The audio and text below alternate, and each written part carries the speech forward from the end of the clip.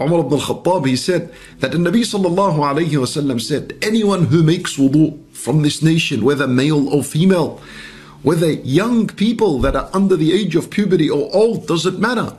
He said, if they make, anyone who makes wudu and perfects his wudu, allowing the water to reach to every limb correctly and properly, and then after his wudu, immediately he says, Ashhadu an la ilaha illallah wahdahu la sharika lah.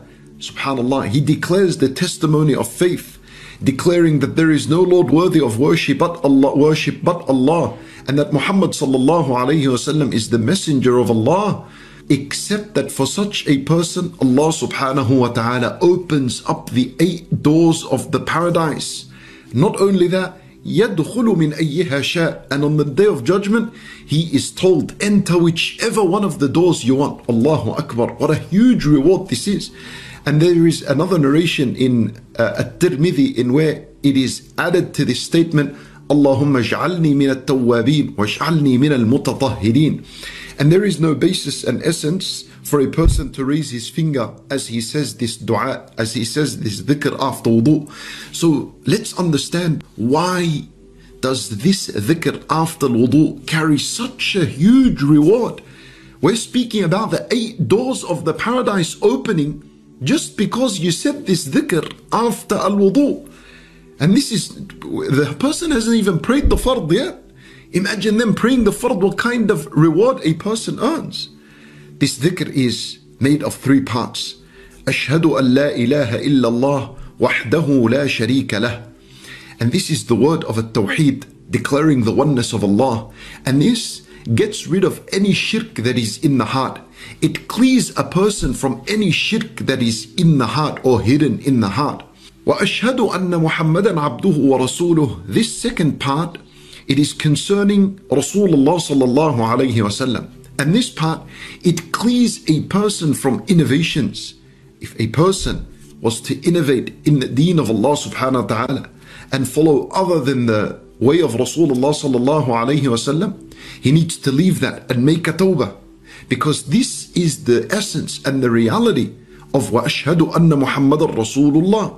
So when you say this, it clears a person from bid'ah, from innovations. And then the last part is Allahumma ja'alni min at-tawwabin wa ja'alni min al-mutatahhirin. You're asking and you're saying, oh Allah, make me from among those who repent often, tawwabin, wa ja'alni min al-mutatahhirin, and make me of those who are purified from their sins. And this third part, it takes care of the sins of a person.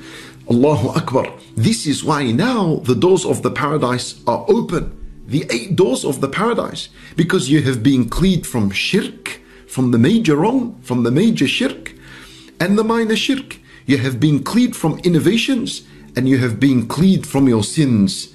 So now there is nothing that stands between you and the paradise. So now the 8 doors of the paradise are open, and on the day of judgment, such a person is told, enter from whichever of the doors you want. Allahu Akbar. Do not miss this dhikr after every wudu. And the honest reality is that Allah Azza wa Jal allows people that are sincere and truthful and honest in their faith to Allah Azza wa Jal to always say this dhikr after their wudu.